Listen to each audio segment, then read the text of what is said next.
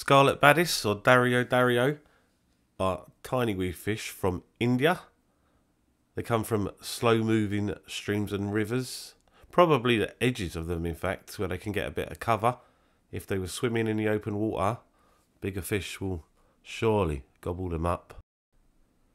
It makes sense to mimic their conditions in the wild then, so we're going to want longer lower tanks, smaller longer lower tanks in fact, and planted tanks as well. They love digging about in plants for microorganisms to chew on.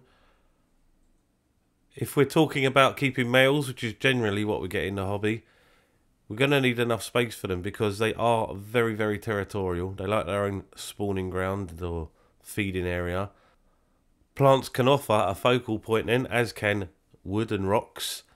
And also floating plants are great because it gives a bit of surface cover, which makes them feel a bit more secure. Also, moss is good because it can harbour microorganisms that they like to feast on. They are micro predators with a very high prey drive, which means they much prefer live foods than any of the processed ones. You can see then, while the stuff that you'll find in plants is going to be ideal for them, but also why it can be a little bit trickier to feed them.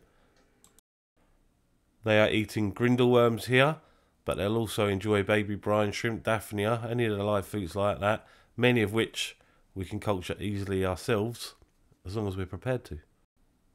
I have seen them accepting frozen food, although mine at least seem to much prefer to see their food moving so that they can chase it and devour it. I have experimented with crumbling dry food up very, very small and offering it to them, but they don't seem to realise what it is. I have heard about people getting them onto dry food successfully, but that's probably a project that takes some time and possibly not ideal for the fish. If they have that high prey drive, it's probably better to let them satisfy it than deny them it, I would have said, maybe. It may have a bearing though on tank mates. As you can see, I keep mine with ram's horn snails and Malaysian trumpet snails.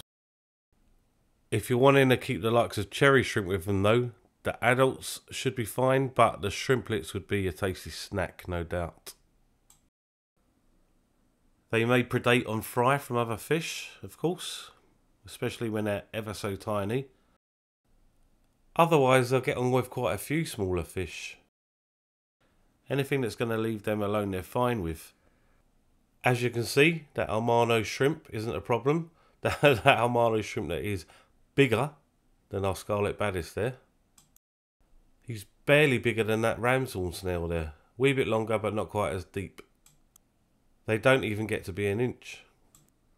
This one's barely longer than the Malaysian trumpet snail to the right. I don't find them to be timid. They seem to be quite happy to use the front of the glass when I've got my face pressed up against it watching them. But they tend to use the lower levels of the tank. So, smaller non-aggressive fish are going to be the ideal tank mate.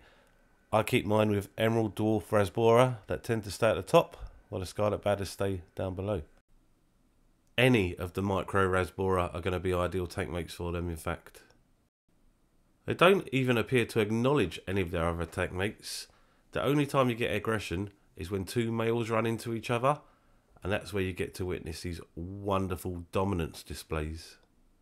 Each fish tries to demonstrate that it is bigger and more colourful than the other, until the lesser male loses the battle and wanders off. Sometimes though, they do chase each other and they do fight a little bit. This is my dominant male, and as you can see, he seems to get the more pronounced black markings and blue edge to the ventral fin. They also seem to get the stronger markings around the eyes.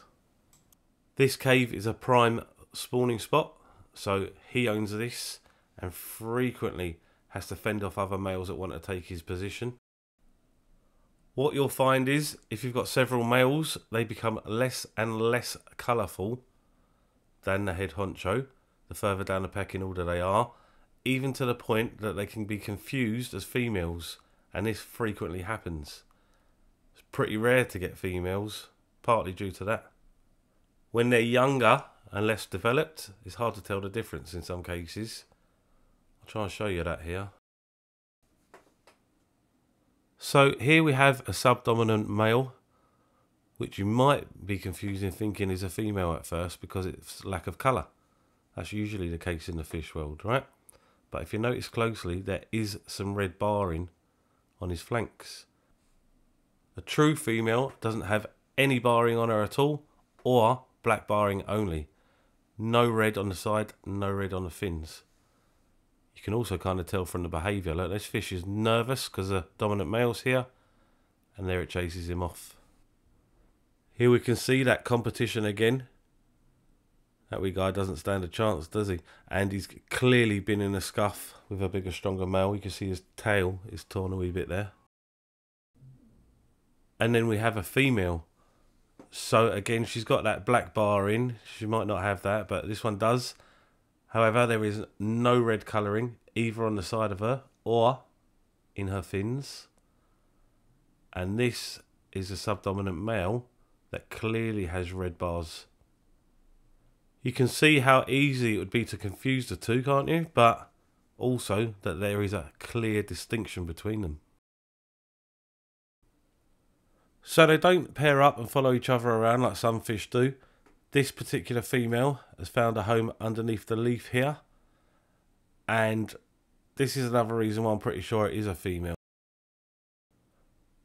The behaviour when a male approaches is very, very different. He's still flexing, he's still showing how big and beautiful and colourful he is, but he's not trying to intimidate her. He's trying to say, hey, look at me. There's certainly no chasing.